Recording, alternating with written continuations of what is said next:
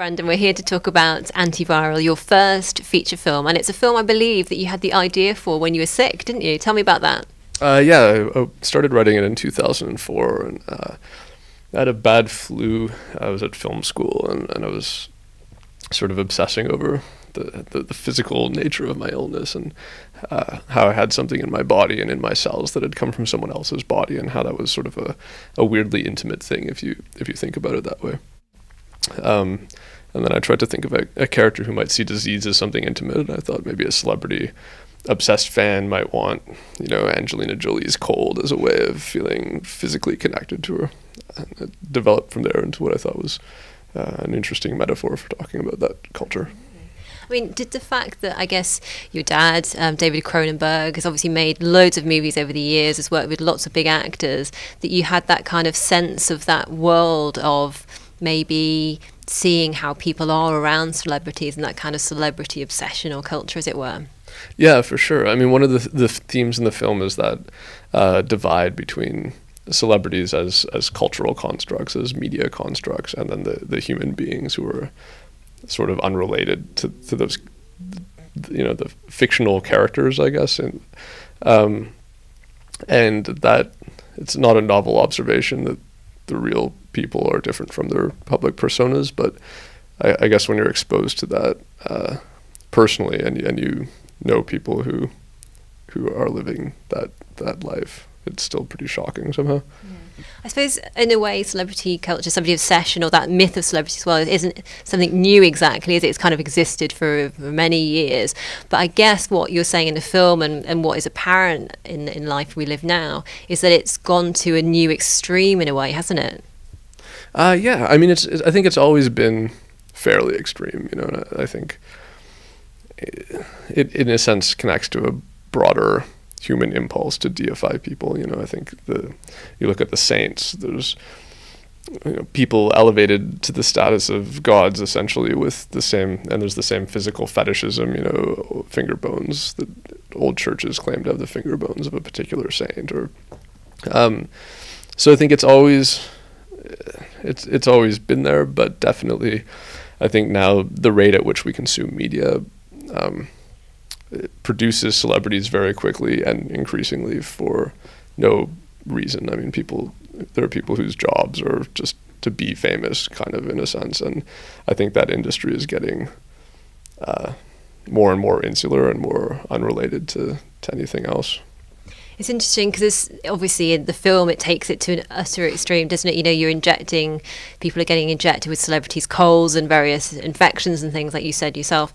And there's, you know, people eating celebrity cell steaks, so steaks made out of the cells from celebrities. So obviously a little bit beyond where we are now, I think. What's the worst real life example you think you've come across of that excessive celebrity culture? I'm not sure what the worst is, really. For a while, some people were reporting that my sister dated Rob Pattinson, which I thought was really weird.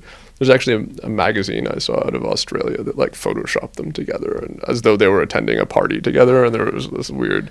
So like, I don't know if that's the worst example, but it was weird because it was so obviously not true and not related to anything. But it's just like, you know, if there's a story there, it's, you know, no one hesitates to create something totally fictional just to cause controversy. Let's talk a little bit about the look and the style of the film as well, because it's very distinctive, isn't it? Tell me about where you got the idea to film it in that very particular kind of clean, whitewashed looking way.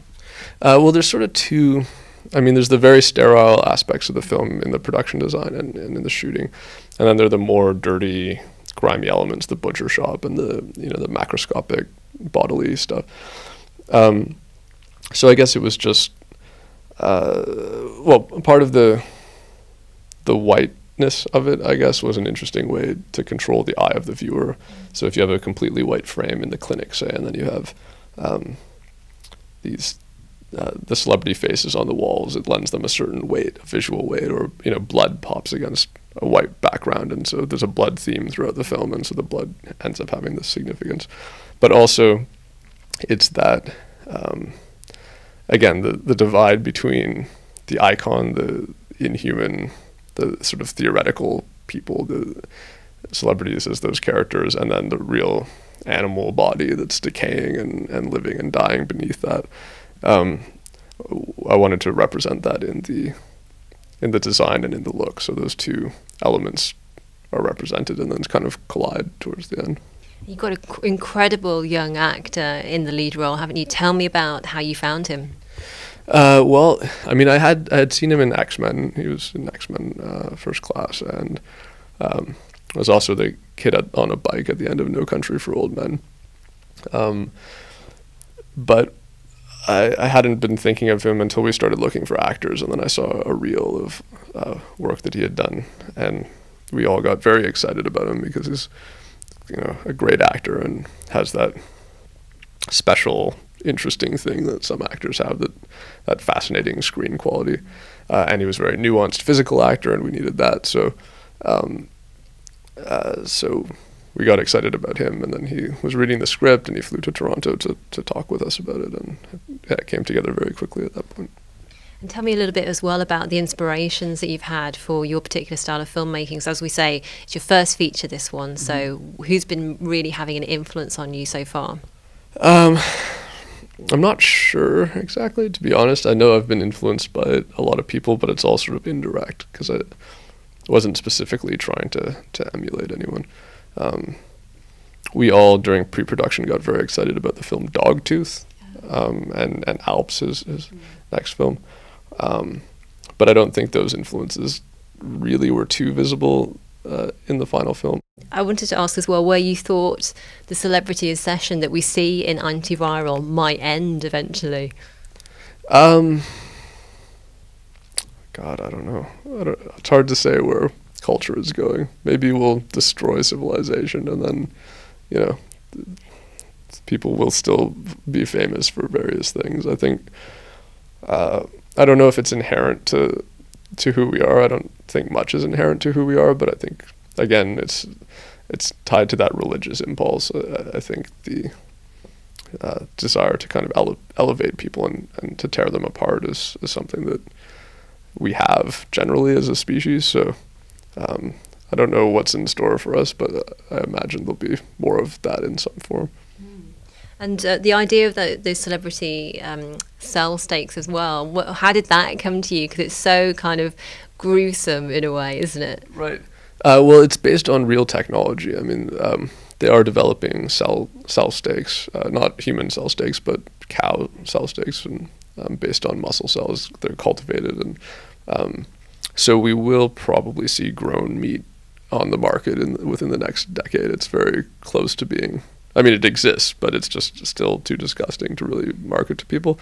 So it was just a small jump to imagine human steaks, and then that became a good way to have them literally consume celebrities.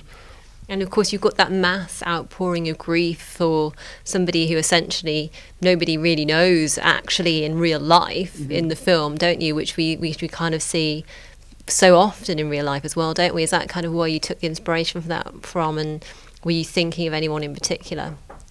Yeah, no, I mean, it's the way some of the dialogue is lifted almost exactly from the news. I was researching various celebrity deaths. One of the characters is partly my grandmother, because she really is interested in royalty, and so.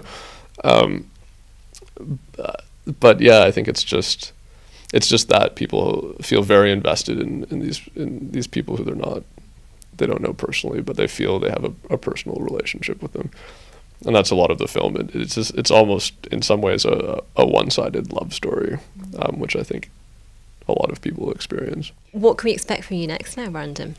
Well, I'm trying to write something, and hopefully I'll have another chance to make a film, but still in the early stages. What kind of, is there a genre or a kind of tack that you're hoping to take with it? I'm not specifically aiming for one genre, but I mean, this sort of sci-fi horror film thing that I did with Antiviral is still, I find that an interesting way to talk about certain things, so I think it might have some of those qualities to it, but I'm not totally sure yet. I'm still playing around.